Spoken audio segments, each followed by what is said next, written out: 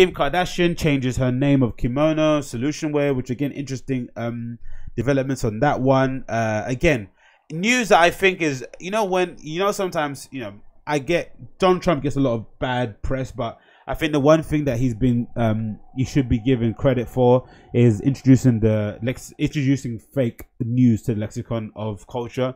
I think it really encapsulates a lot of what's happening at the moment with, the stuff that we're seeing on social media, the stuff that we saw with Cambridge Analytica, the stuff we're just seeing in general, the dissemination of information overall, the fact that there's no unified truths anymore, the fact that everybody's feelings take over. The feelings of people are more important than the facts of the situation. The fact that some people interpret law as somehow, did you see that recent controversy with that makeup artist?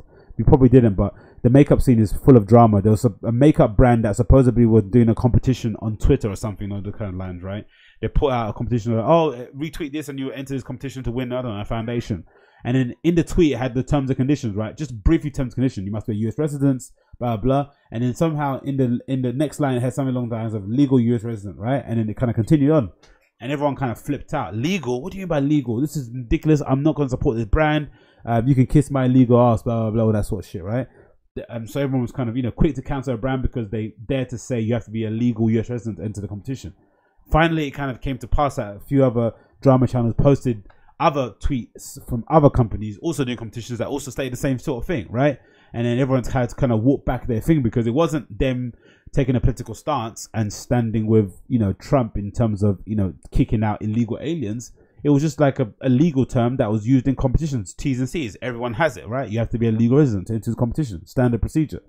And again, it went to show you just how ridiculous everything is getting, right? Where you can't go by the letter of the law because even the letter of the law is somehow discriminatory.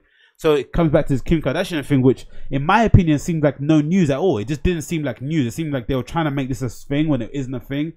And the odd thing that I think about is I think for most people that study marketing or branding, the weird thing about the Kardashian thing or in media is that I get the feeling, especially with the Trump as well in some regard, the more they keep talking about people that they don't like, right? Pointing out their deficiencies and the things that they do wrong and how they didn't say that right and blah, blah, blah.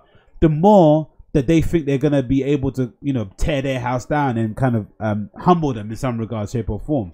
But in Kim Kardashian's case, right, the Kardashian clan, they've essentially been able to carve a career out of the attention economy, right? They have an uncanny ability to garner attention, to always always put themselves in the headlines, whether it's by their own design or by, just some, being a little bit naive or whatever it may be. But they're able to do it, all the time, consistently, whether it's babies, whether it's names, whether it's clothing, whether it's business deals, whether it's perspective on life, whether it's prison reform or releasing convicted felons early, whatever it may be, they've found a way of putting themselves front center of things all the time. Some of it's sincere, some of it maybe not so sincere. But the issue that I have with it is that the media actually think this is an actual cool way of destroying somebody, and I don't really think it is. I think they're really fooled themselves into thinking that the more attention they give to Kim and the more that they point out her vapid nature and the fact that she somehow does things for the money only and for attention, these kind of things, that somehow people are going to finally wake up and think, oh, Kim Kardashian's an evil person.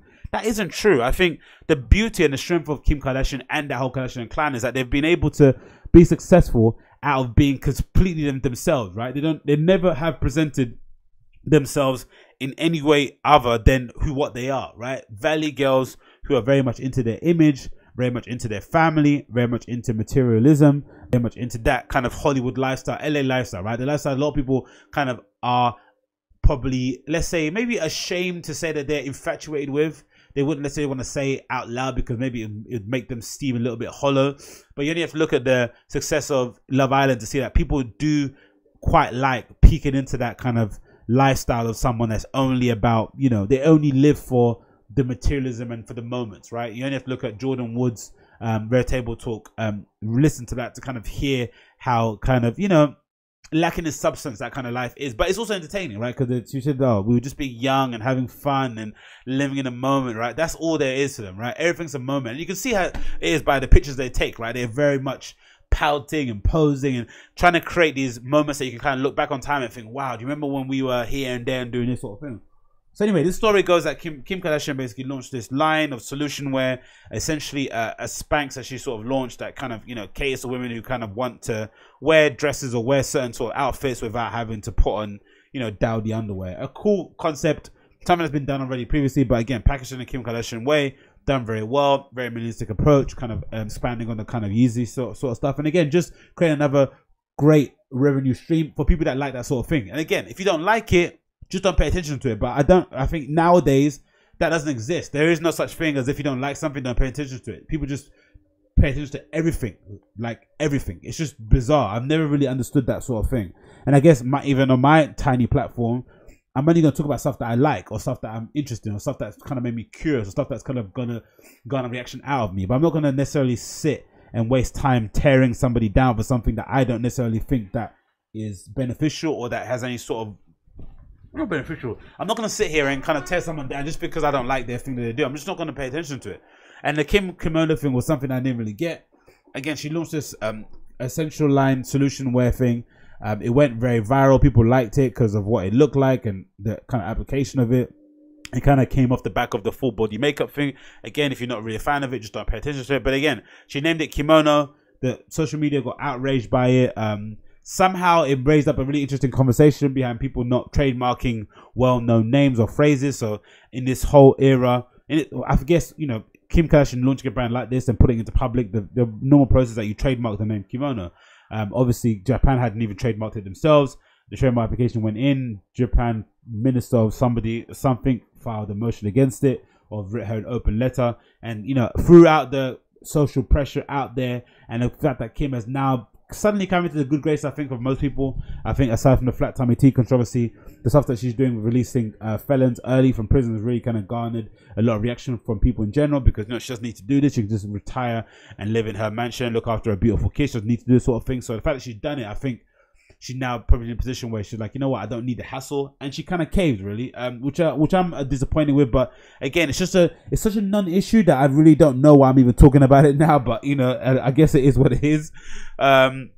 She put a post up on Instagram that said, being an entrepreneur and my own boss has been one of the most rewarding challenges I've been blessed with in my life. Definitely agree. What's made it possible for me after all these years has been the direct line of communication with my fans and the public. I'm always listening and learning, growing. So I so appreciate the passion and varied perspective that people bring to me. I announced the name of my shapewear line. I did so with the best intention in my mind.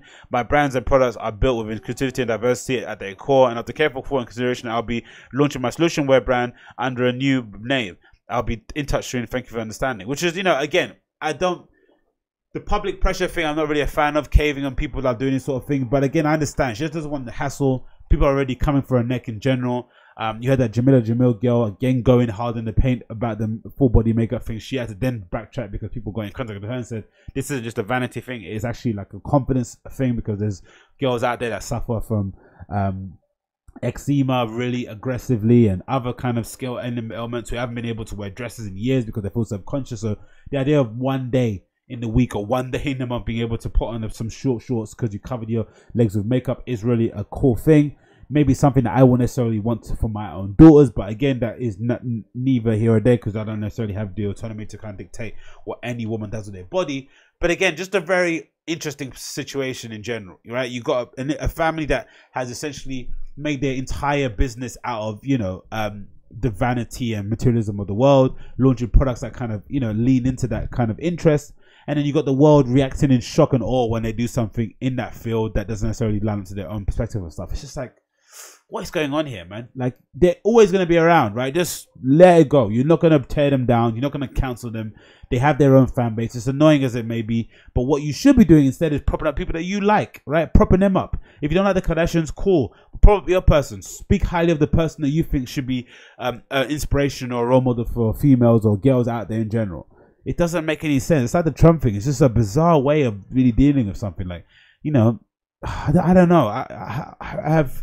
Again, it just surprised me. I'm from an era where if I don't like something, I just don't talk about it. Like, you know, it's like that. It's like food reviews. It's like restaurant reviews now, for the most part, in the UK, just in general. How many times have you been to a shitty restaurant, and how many times have you gone up to manager and complained about the food? None. Zero. I've never done it, right? What you do is you vote with your feet. You just don't come back again. And then one person does that, And then, you know, you might speak to your friend in confidence and he might tell you, hey, have you been to that place? You might be like, oh no, don't go, it's shit. And then that other friend tells somebody else, oh, my friend went there and he thought it was crap. That friend goes and he realizes it was crap. Then he tells their friend, and then word of mouth. And then so effectively you got a business that, again, it's bad for the business because they have no idea what's happening and they're dying, you know, death by 1,000 cuts. But that's how I would do it, instead of just besmirching somebody online. Like, that's out of order. While it's my own personal experience, I don't need to go and blast it to the world. People eventually find out anyway. Or an anonymous Google review might do the job. But yeah, it's just an interesting time where people are really going out their way to really tear people down for things that they don't like about them. Like, just keep it moving and just focus on somebody else. I don't really understand this sort of thing. It's just a bizarre way. There's always going to be a group of people out there who are going to love what they promote, the collection. It just is what it is. Like, it can be annoying. It cannot marry up to your moral or to your the way you view the world. But that is going to always exist. That's it. Simple as that.